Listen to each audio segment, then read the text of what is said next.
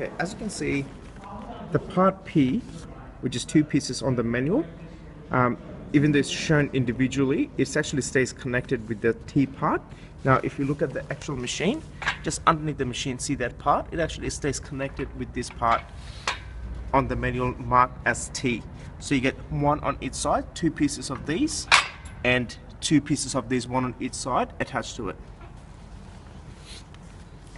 Moving on to the plates.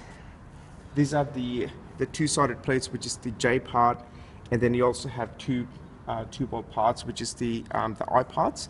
Now, if you have a double check on the photo that you have sent us, on the box it kind of shows that the plates are right there. They're all kind of bunched up on the bottom right-hand corner. So these ones, they're all generally included as part of the packaging.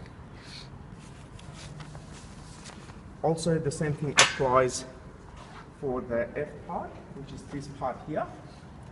Now, generally once we get an order, we normally double check of all the weights and scan each parts of the machines before they're packed and sent out, just to make sure.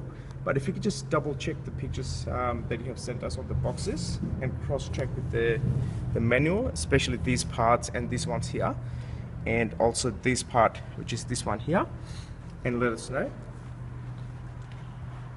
And just to give you an overview of how the machine is, we'll just do a quick go around video just to show you exactly where and how it is assembled.